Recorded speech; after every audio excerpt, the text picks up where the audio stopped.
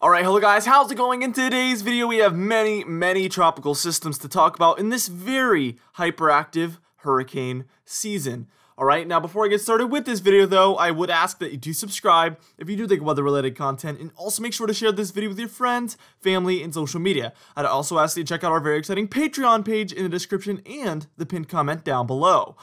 Alright, now for today's comment of the day, I want to know, do you guys think that Tropical Storm Sally will stay a tropical storm, become a Category 1, 2, or even more? What do you think is going to happen with Tropical Storm Sally? Let me know in the comments down below, and I'll be picking one of those for tomorrow's video. Now, let's get into this video, and first things first, we're taking a look at that 2-day graphical tropical weather outlook. As you can see, we have the 10% area there in the Gulf of Mexico. We have Tropical Storm Sally racing towards the Gulf Coast. We have Hurricane Paulette there in the middle of the Atlantic about to impact Bermuda. We have Tropical Depression Rene there that's about to dissipate. We have Tropical Depression 20 that's about to develop further. And then we have a 60% chance there just offshore of Africa. Now let's start getting into some of these 5-day outlooks. First off, the Gulf system, we have a 20% chance of development heading almost directly south. Not expecting much to happen with that one. We have one that is not moved offshore of Africa yet that has a 20% chance over the next 5 days.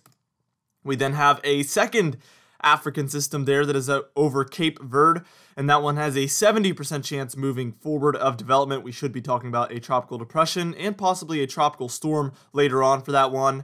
Now what we're going to do is we're going to move on. We're going to take a look at the cone forecasts for Tropical Depression Rene, Hurricane Paulette, Tropical Depression 20, and Tropical Storm Sally. Now, the reason I wanted to show the cone forecast here for Tropical Depression Rene is because I'm not going to talk about this system any further. It's going to dissipate over the next couple of days and then be pretty much done for. So I just wanted to show this. This is our farewell to Tropical Depression Rene.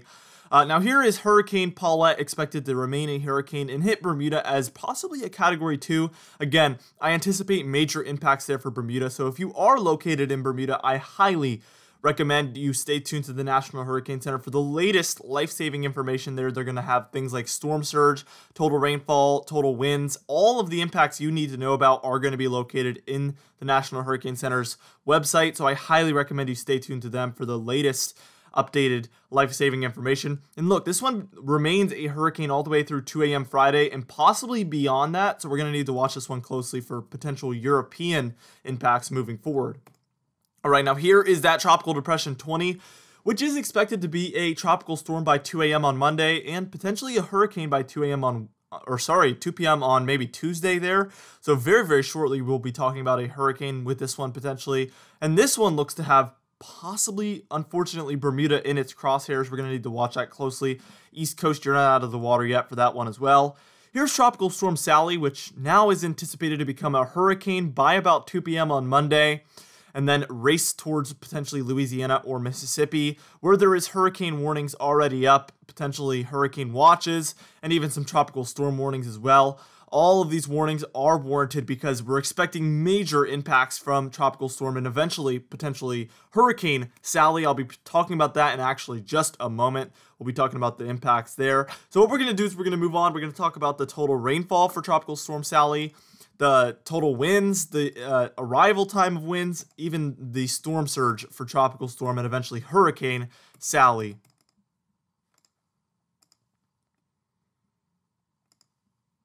Alright, now here we are taking a look at the total rainfall for Tropical Storm Sally.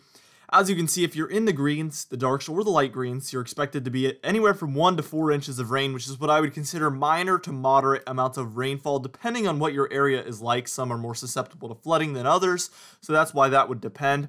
If you're in the orange shade, you're in about 6 to 10 inches of rain, which is, bordering on now moderate to major amounts of rain. Then the reds, which is clearly major rainfall. We see 10 to 15 inches of rain, even some pinks kind of sprinkled in there. That's where you're expecting to see 15 to 20 inches of rain. None of that is onshore yet, but I expect that potentially that could eventually be anticipated for the coasts of Alabama, Mississippi, potentially the panhandle of Florida there. Now let's go ahead and take a look at the expected arrival time of these tropical storm force winds, and there could be some hurricane force winds obviously, but we don't have a map like this for that. But let's take a look, you can see the percentages down there on the bottom right. So if you're in the reds and purples, you have a 70 to 100% chance of seeing tropical storm force winds. If you're in the greens, it's not very likely at this point that you will. And then the golds is kind of 50-50. So right now, Louisiana, Mississippi, that's kind of the most likely area to actually see these tropical storm force winds. And the expected time is in those black lines within there. You can see Monday at about 8 p.m.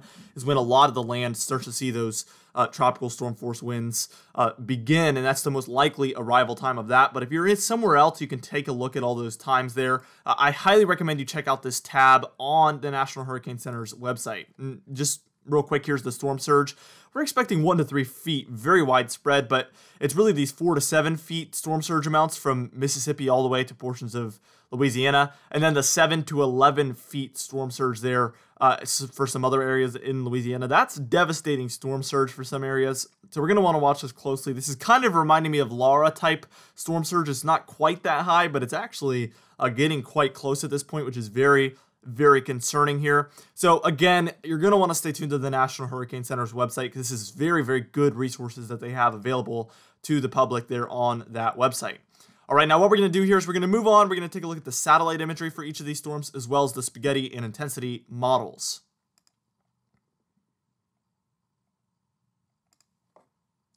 Now, I apologize if I'm moving very quickly, but it's because I have many frames to go over in this video, and I don't like to go too far over, 12, 13 minutes, because then I feel like people don't get that useful information. I don't feel like a lot of people wait that long to get that information, so I'm trying to get it all out very quickly for you guys here, just so the most amount of people can get this information, obviously.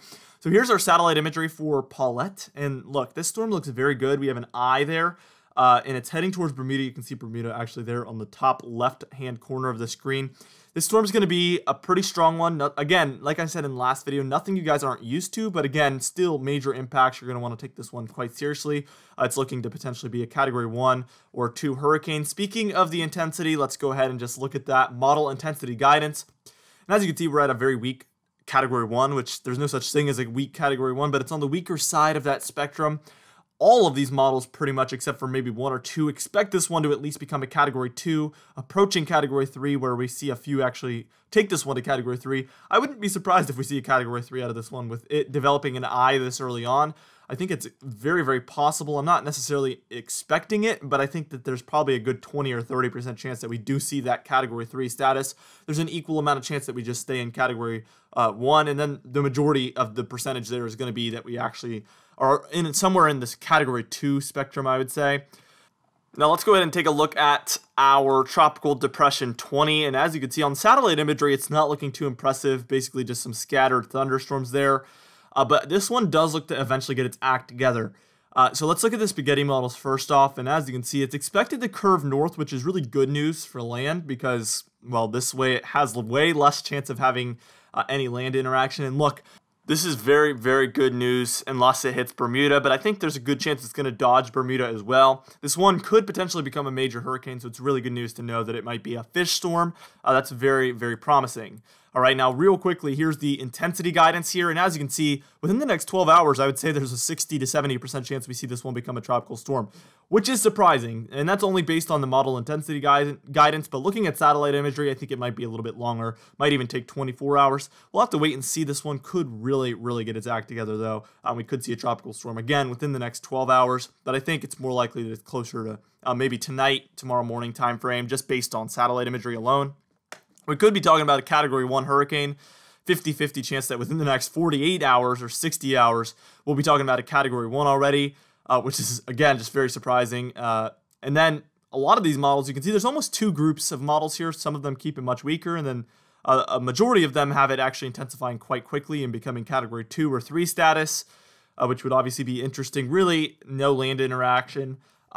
So it doesn't really matter what this one does unless it's heading towards Bermuda, which there's that chance. So we really hope this one stays weaker. But there's, again, just 2 groups of models here. We're going to want to watch and see which ones are right. I know that HWFI model has been doing very good this year, as well as the HMNI model. Those ones are, I think, are related, but they do quite well, actually. Especially on the track, maybe not as much the intensity, but definitely the track, they've done quite well. All right, now what we're going to do here is we're going to move on, and we're going to take a look at Tropical Storm Sally, probably what most of you are watching this video for. We're going to take a look at the satellite imagery, the spaghetti models, ensemble models, and intensity guidance, and then close out the video.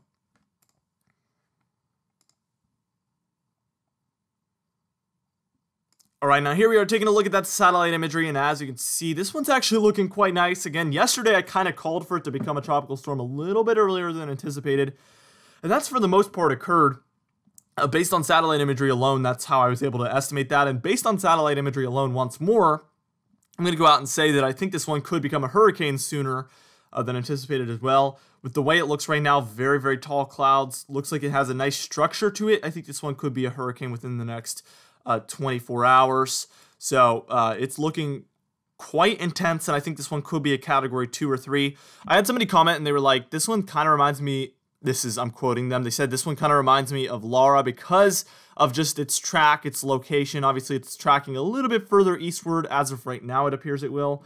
But unfortunately, with these Gulf storms, they can really just pick up in intensity just very quickly. So I'm not going to say this one can only be a category 1 or 2. I never want to say that again. I said that with Michael when I was much younger, maybe I think that was 3 years ago, 4 years ago. And I'm never going to say that again with a Gulf system for my entire life. I'm making that pledge to myself because it's gone so wrong for me whenever I've done that. These storms in the Gulf just really have no limits. I've learned that. We saw it with Laura. We saw it with Michael. These ones can, go up in 3 or 4 categories in 24 hours. So this one definitely could become a major hurricane, and I don't want to downplay it at all. But at the same time, it could just stay a strong tropical storm category 1. There's equal chances there. Well, it's a much larger chance, obviously, that it stays category 1 or 2. But I just don't want to limit it to the fact that it could only be a category 1 or 2. This one could certainly become a category 3 or 4 and surprise all of us. We saw Laura do it. That means this one can as well. But I'm certainly expecting somewhere around a category 2, I think, or a stronger category 1 at landfall. That's my call right now. I will be updating this tomorrow morning, obviously. So here's after looking at the satellite imagery, here's our spaghetti model guidance. And the alarming thing here for me is we're 48 hours approximately away from landfall. And we see multiple models going way off of the expected track within 48 or 72 hours. This is extremely alarming because we are expecting a hurricane in Louisiana, but what if this one hits the panhandle of Florida like 4 of these models are showing? They're not expecting a hurricane right now. So for me, that's extremely alarming because especially if this one becomes much stronger than anticipated, like a category 2 or 3, and then it's hitting somewhere, 100, 200 miles away from the expected landfall area, that's very alarming to see these models spread out. And I think there should be great awareness throughout the weather community. I think the mainstream media should be telling everybody about the fact that these models are really showing a very large cone. I think the National Hurricane Center is doing an excellent job by having a very wide cone, but some people don't understand that the cone actually means the landfall area could be anywhere within that. I think a lot of people think that's just where the impacts could be, but that really means that anywhere within that cone is where the low pressure center could be when it reaches that location. So very alarming here. And let's take a look at this ensemble models, and it's even more alarming here for me. Especially because we don't really see that Florida panhandle impact potential, but we do see many of these showing a coastal Texas, even possibly Houston or further south impact. Again, certainly not expecting it there. The only good news there is that we would have a lot of time to anticipate that, whereas if it hits, Alabama or the Florida panhandle, that's going to be within the next 48 hours. Absolutely no warning of that happening at all. Here, quickly, let's take a look at the intensity guidance. And this is the only promising thing is, as of right now, these models have kind of backed down a little bit because originally they were showing a lot of category 2 or 3 potential. It's really backed down to mostly category 1 or even strong tropical storm, kind of like what I was saying earlier. But again, with Laura, they weren't saying category 4, even close to 5, and that happened. So these models can be very, very far off. And I don't want this to make you think that it's impossible for that to happen, because it certainly is, especially with the Gulf of Mexico. Again, from my personal experience, which as a forecaster, you're going to learn, if there's any younger viewers here watching that do want to end up forecasting the weather, your experience is going to be your #1 tool to use in these types of situations. So again, my experience with Michael and Laura has taught me that I don't want to underestimate these Gulf systems, which is very useful for me and also in the future. Now, anyway, for today's comment of the day, I asked you guys, do you think that Laura will go down as the most major hurricane this year, or do you think we will have any that top it? And Jaden's Fun World said, I think Laura will stay the most major, and I have to agree, honestly, and I think this might be me just hoping this is what happens, just because I don't really want to see any more major storms, especially not more major than Laura, which was a devastating storm. So let's all just hope that Laura goes down as the most major one. Anyway, for today's patron highlights of the day, I want to thank you all for supporting the channel, but especially our Diamond patrons, Madbirds, Alicia Davis, Cindy Klein, Dan Hazard, and Mark J, alongside our Platinum patron, Donna Carnes. Anyway, guys, thank you so much for watching this video. As always, stay tuned to the latest life-saving information from the National Hurricane Center. Be sure to seek official guidance from them. They are the professionals, and they have great resources, more than I could ever show in one of my videos. So I highly recommend that that's where you go for, again, seeking official guidance. Anyway, guys, thank you so much for watching this video. Again, be sure to share it with your friends, family, and social media. I will see you guys in the next video.